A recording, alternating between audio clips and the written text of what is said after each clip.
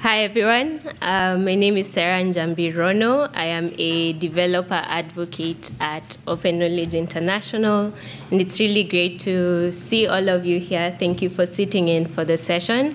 So we ran a frictionless data pre-conference workshop yesterday, and so today I'm going to be summarizing a lot of what we talked about yesterday, and hopefully we will be a step closer to working together towards a frictionless data future.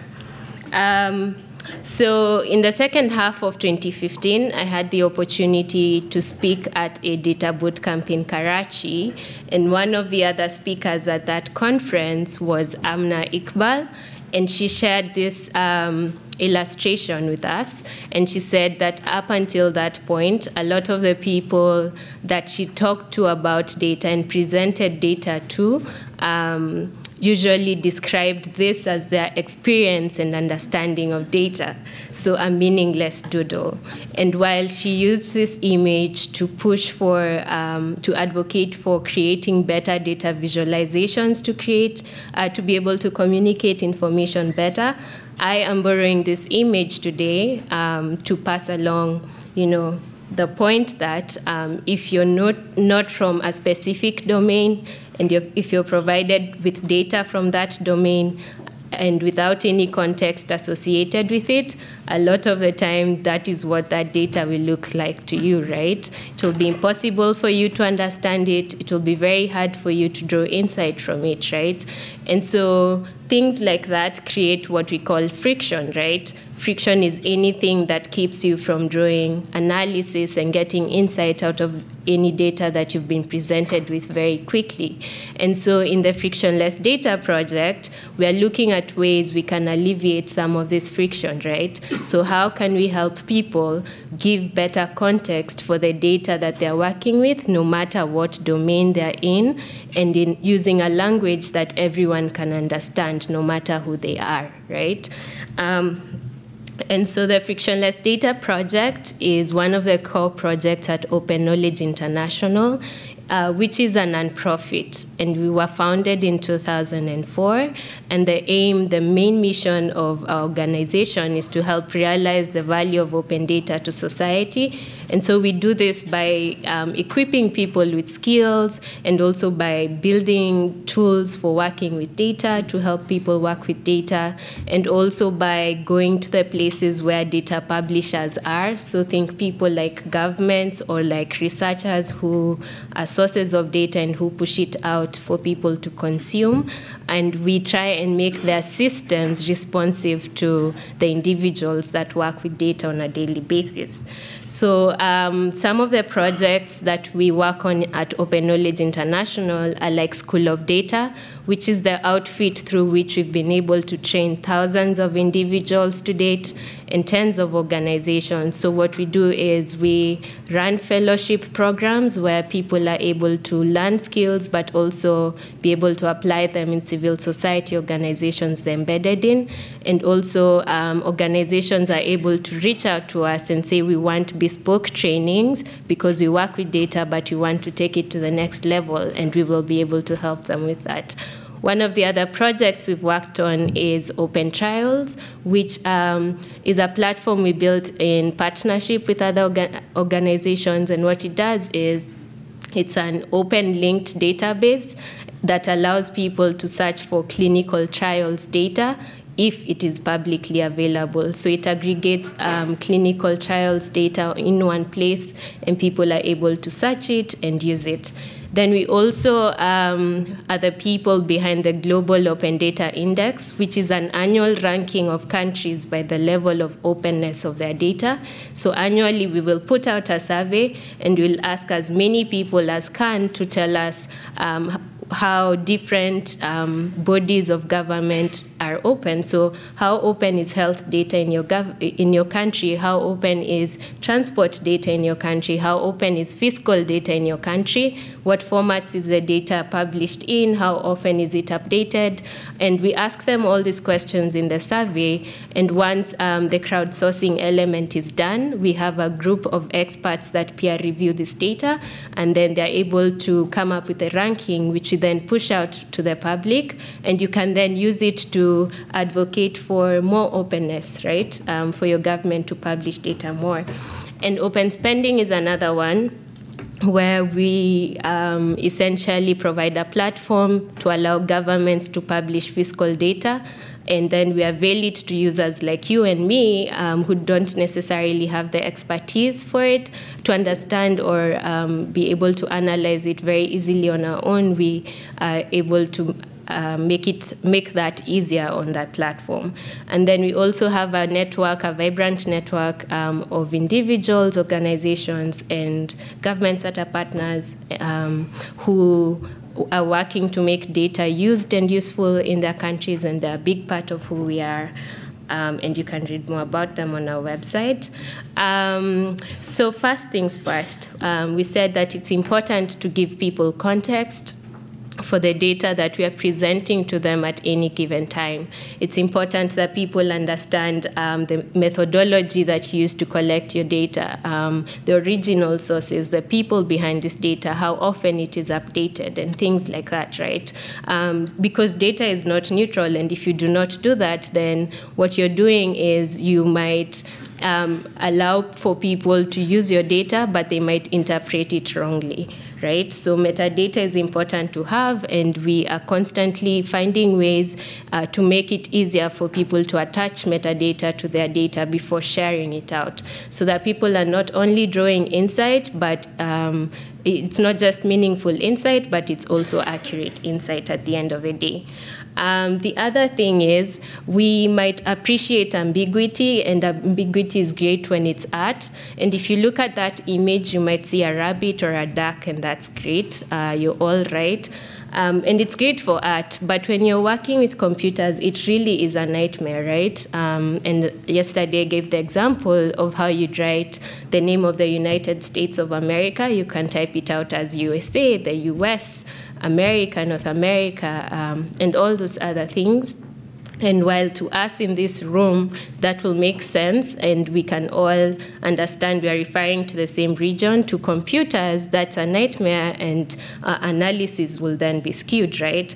So we need to constantly think of ways to standardize the way that information is served up. Think also about the way you've had to travel here, and if you're like me, you might have been very frustrated because you have to get new plugs, etc., to be able to have access to the same electricity that you use for your machines back home, right? So standardization is important, and it just helps for people to know that they're talking about the same things in the same way, and they can interpret it in the same way, even when the people who are responsible for that data are not in the room. So for this reason, when we founded Open Knowledge in 2004, I wasn't there, but Rufus Pollock and others, they started by immersing themselves in the different communities that existed at the time, where people were interested in opening up information. And then they quickly realized there was no standard definition for what constituted open and data. And it was necessary to define that so that, for example, if I wanted to look at museum data, even though I'm not from that domain, just by seeing the licenses attached to whatever data I'm looking at, I will be able to understand that it was open data or not. And so for that reason, the open definition, which is a standard that defines what open data is, was born, and it is still being used to date. So standardization is great, right? We were able to, again, alleviate some of the friction that we face with working with data, making it easier for people to get to insight as they like. Think about contracting data. Almost tens of trillions of dollars are spent annually by governments around the world, but it's very hard to keep them accountable. So for this reason, again, the Open Contracting Data Standard was set up by Open Contracting Partnership to help make it easier for, say, someone in South Africa to compare that data with data from Canada and Australia, and so see how they compare. So this standard specifically helps governments understand how to publish data and what exactly at the bare minimum to publish so that the comparisons are made easy.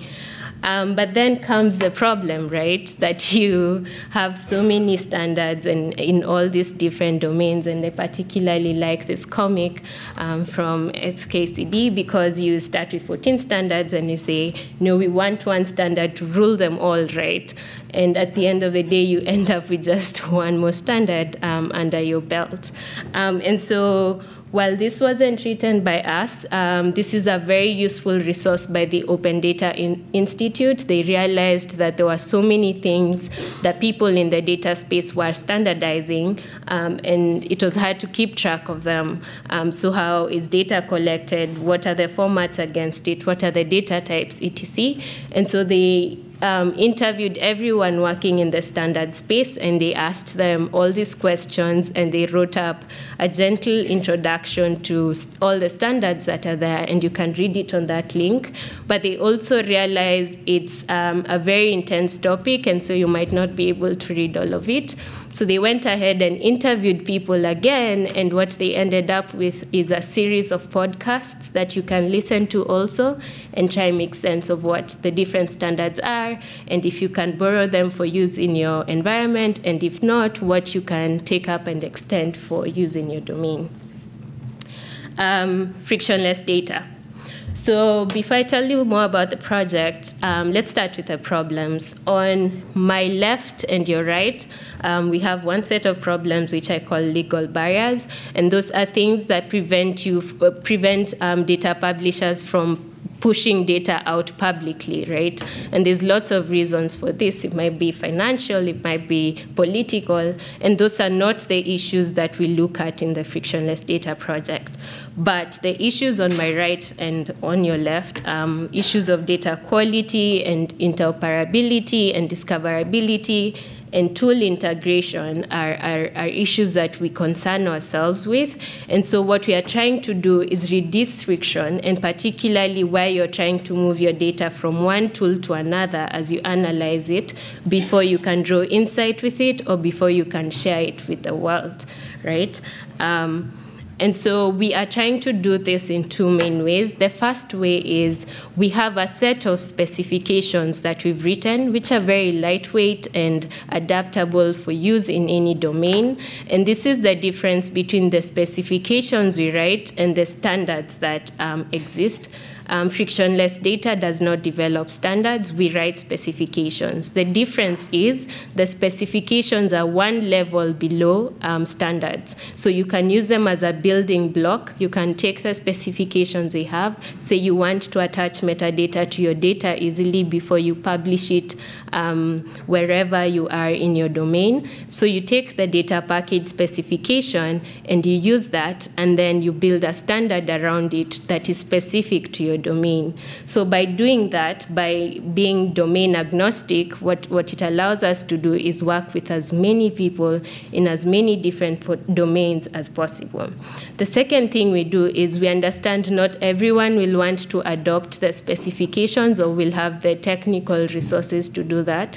So we've built tools on top of the specifications ourselves. So for example, we have tools that help you generate data packages if you have tabular data, for example. So you'd load your tabular data, and then what will happen is it will generate a schema for your tabular data, but also prompt you to add information that is useful metadata that you then attach to your data. It's separate from your data in the sense that it's in a JSON file right next to your data, but in one container or one folder if you like, and then you will always share that out.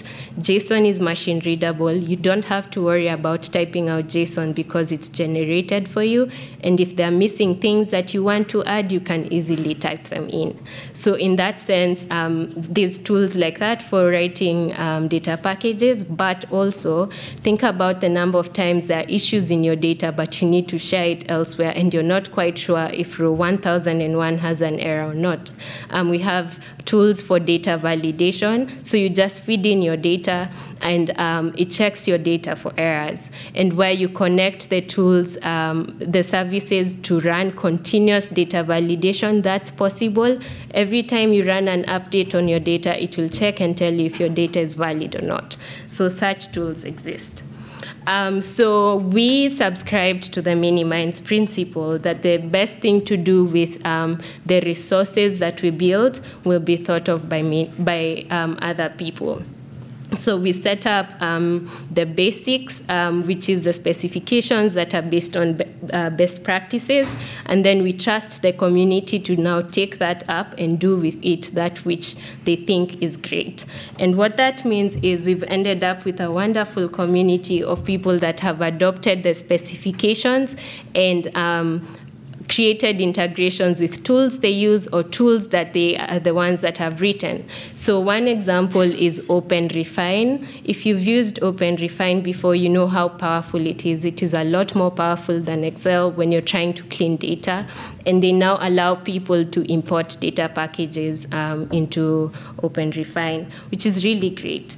And then if you know about Kaggle, Kaggle is a platform that likes to boast of itself as the home of data science projects, and they have so many people publishing data sets on there daily. So what they've done is they've also adopted the data package specification, which now requires that everyone who's uploading data on there has to attach metadata to it, and they're using the data package specification for that, which is really great.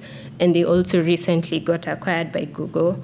And so we have lots more of these examples on our site, and we like to go back to the community, find out what integrations they built, and we put them all on our site, just so anyone else who's interested can come and see, like for example, oh, there's a PostgreSQL integration, so how can I use that? If you use Power Query, one of our community members recently integrated the data package specification into Power Query, so you can also load data packages into Power Query. And there's so many different examples, and because everything we're building is open source, we always link back to their repositories and ours, so you can see how they did it.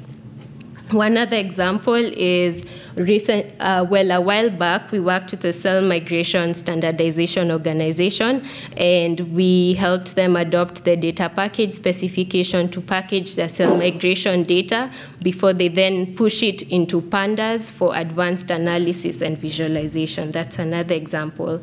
And with the UK Data Service, which is a platform that allows researchers to publish data, we then used the good tables validation, and they checked for the data quality of reports that are published on the platform. And then we then showed how you could then extract some of that data, take it through a pipeline easily, and publish it elsewhere or share it elsewhere using the appropriate licenses. And then we worked with Open Power System Data to package their energy data using data packages, again, so that it will be easier to push it elsewhere for analysis and modeling. And all of this is written up in the article section of our website. And we worked with the Pacific Northwest National Laboratory Active Data Biology team to validate the metadata associated with the repositories that they have for their data. And finally, we worked with Naomi Penfold recently from A-Life. So they published loads of research data, and we they published loads of research data, and we investigated how the Good Tables data validation library could be used to check for the validity of data sets on there, so that, we'd improve the quality of data even as it is being served up to the eLife community. So those are just a few examples of ways we've worked with people, and we are currently looking to work with many more people as we've received funding to now focus on the research communities more specifically. And we invite you to join our communities and talk to us in case you'd like to use up some of our specifications or understand them better or contribute to them in any way. And we also have a field guide, which is a gentle introduction to all the frictionless data tools we have, particularly for people that publish data. It's over on our website as the field guide. You can have a look at that. Thank you all for your time.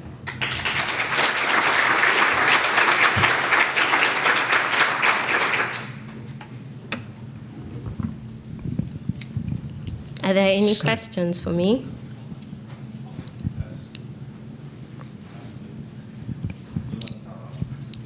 Okay. That's why you gave it to me. Any question? I've got a question. Okay. So this is lovely plumbing work. And plumbing, as we all know, is the hardest thing to do, particularly to get everyone else to pay attention to the plumbing. I wonder if you could talk a little bit about how you've actually gathered the attention of all of these different partners together. Right. Yes. And is that because you've got the money to do it, or are there other factors that have contributed? We definitely, it's not because of the money. So the Frictionless Data Initiative is over 10 years old, and right from the beginning, it's been a community effort, and there's been so many iterations to the different specifications we've had. And the thing is, because we started right from the beginning as an open source project, then there's been a lot of discussion around the different things that we need to do. If you actually go to our Discuss channel, you'll see that we recently had a discussion about whether or not to build out a geodata package specification. Does the geodata community need one? And while the consensus was no, there were lots of really useful discussions in there. So everything we do is in the open, and that's how we've been able to get people to collaborate with us all the time, because all of this is just work that has culminated from 10 years of many different people coming together and doing open source work.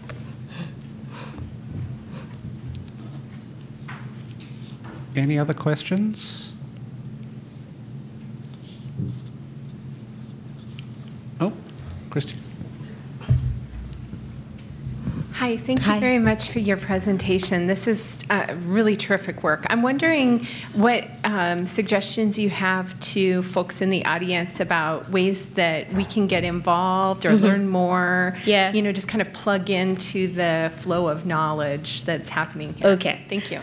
So I really rushed through this because, the flashing of the minutes, but so there's many ways, and I'll walk you through them. They're all in this slide.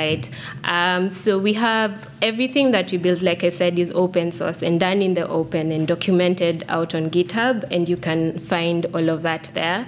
But our website also aggregates all of this. So we have documentation for how to work with the libraries for technical people. The field guide is a great introduction for anyone. You do not need technical expertise. On the YouTube channel, we usually do screencasts, and we walk people through the different tools that we put out. So you're able to understand how to use it and how the different elements of it work.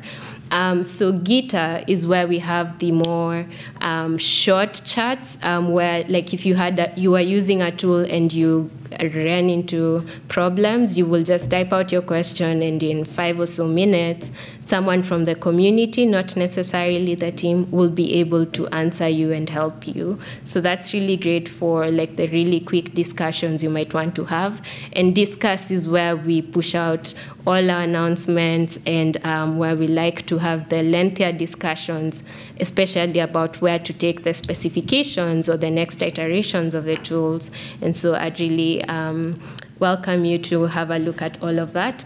Open Knowledge, OKFN, is where we post the general announcements for everything from Open Knowledge, but a lot of the Frictionless data announcements also come through the Labs account, because that's where all our experiments that become mainstream work also go through, right? And you can also email me directly at that email address. My work is community, and so I'm here for you, and I will answer you or connect you to someone who can generally be of service. Yep. Oh, and I forgot to say, there's also Joe Barrett, who's the Frictionless Data Project Manager. You can also talk to him. And there's also Lily Winfrey, who's the product lead for Frictionless Data. You can also talk to her. Yes. Hi, thank you for your talk. I guess I've got two questions. Right. What do you think has been most successful in your approaches to adoption? Mm-hmm. And then secondly, there's a variety of roles represented in this room. Right. How can we in our various roles further adoption, work with you to further adoption? So. Right. So like I said before, we are really looking for more collaborations, and a lot of that is very open-ended and dependent on what you need and what you're working on. So a really good first step is to have these discussions right now and be able to know where to pick it up from there. What do we consider most successful?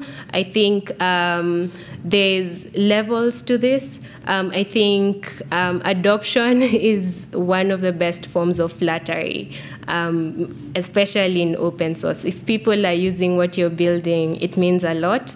And so we really just like to see that people are using the tools, and how we're able to tell is GitHub issues are usually fired up with, requests for additional features, or people just providing pull requests saying, I think you should add this, or this isn't working, please fix this, or when is this new feature going to come? And so having a lot of that discussion, to me, shows a lot of win, and yeah. Okay, thank you very much for that. And you've joined me in thanking Serah again. We'll get our next speaker up. Thank you.